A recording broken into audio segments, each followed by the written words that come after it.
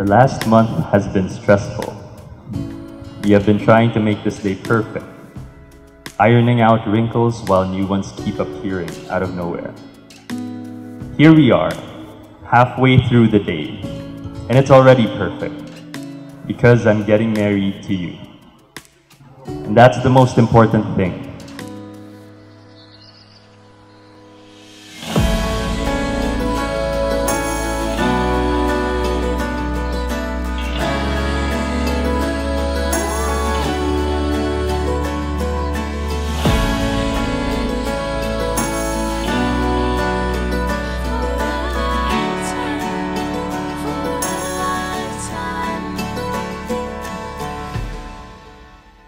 The first message that pops into my head is don't cry.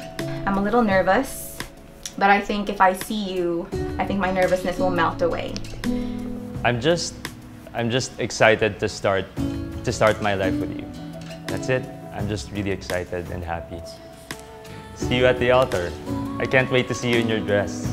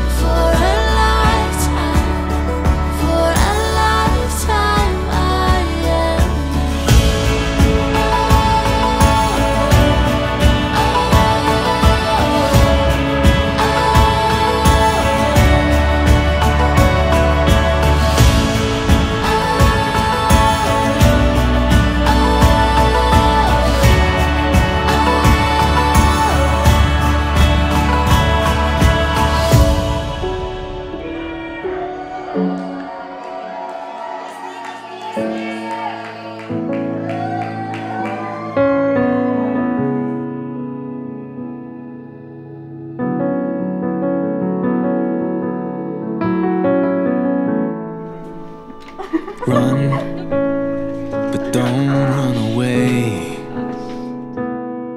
We only got to know each other this time yesterday. Here, where we can't hear. You make hopeful romanticism, the kind my mind had said I'd find inside your loving eye.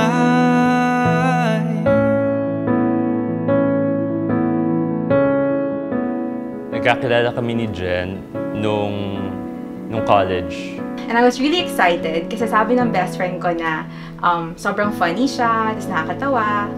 Nung time na yun, di ko alam ano i-expect. My fantasy, my ideal boyfriend was like Zac Efron in 17 again. So I was imagining him like driving up in a flashy red convertible and coming out wearing like a snug white t-shirt and jeans with a leather jacket and aviator shades, you know, and he pulls up in a really beat up old 92 Mitsubishi Lancer.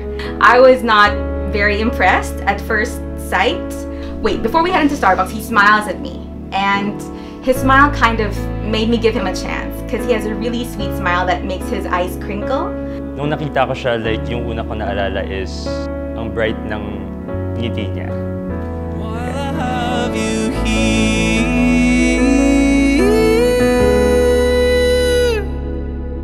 while I have you here. A few days ago, I came across a Facebook post explaining the word tahanan. It is commonly used to refer to one's house, or in Tagalog, bahay. But if you look at the root word tahan, you see that it takes on a deeper meaning. Tahan, to cease crying, or pagtigil ng iyak. So the Facebook post asked this question: nasaan ka tuwing humihinto ang luha mo? Ang sagot ko, nasa piling mo. Salamat sa pagiging tahanan ko, mahal na mahal kita.